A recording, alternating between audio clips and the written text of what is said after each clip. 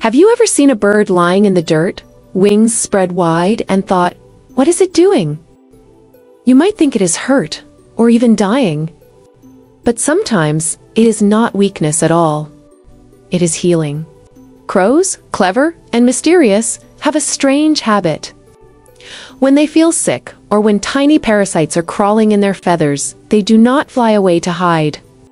Instead, they go looking for ants. They land in the middle of an ant trail, or near an anthill.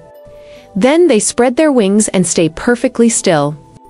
Soon, the ants crawl all over them, exploring every feather. It might look uncomfortable, but the crow knows exactly what it is doing. This behavior is called anting, and it is not random. Ants release a chemical called formic acid. For humans, that might just sound like a bug bite. But for birds, it is a natural medicine. It kills mites and lice, calms skin irritation, and even slows the growth of bacteria and fungi. It is like the crow is taking a chemical bath straight from nature. No pills, no injections, no vet. Just instinct passed down through generations. And crows are not the only ones. More than 200 bird species have been seen anting.